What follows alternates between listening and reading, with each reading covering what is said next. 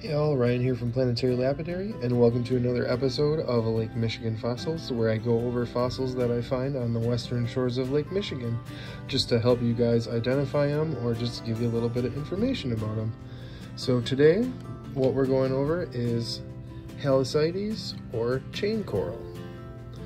So again, these guys can kind of grow in any kind of material. Here's a very sandstony piece, and here's a very quartzy piece. Again, the big characteristic of this stuff, I'll get some of these wet so you can see, is that these tubular corals, this is another tubular coral, they will always be connected in chains, hence the chain coral. So that's always one way that you can tell these apart from other fossils, because these will always pretty much look like this. And again, they come in all sizes. Here's a nice little one that my daughter found just the other day, an awesome one actually. Give you a close-up of that one later.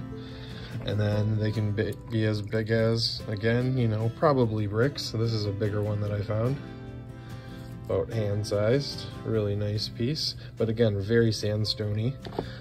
So these guys lived, 400 to 500 million years ago, and again, a tubular coral, and they'll always be connected. So if you have a hard time identifying a chain coral,